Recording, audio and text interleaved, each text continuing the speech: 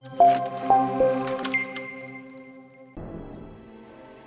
Fleming, how does an author tackle the problem of selecting a name for the hero of his stories? When I started to write these books in 1952, I wanted a really flat, quiet name.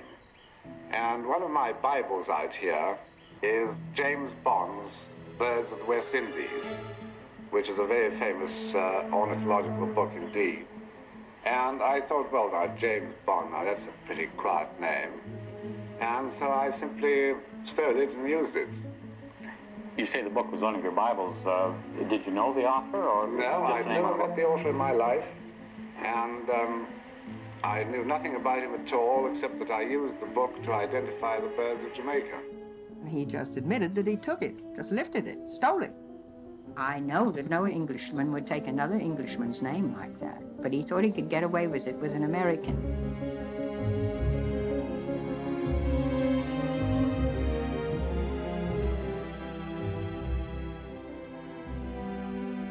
What has all the publicity meant to your husband's peace of mind? Well, I think it disturbed his peace of mind when things began to accumulate a little.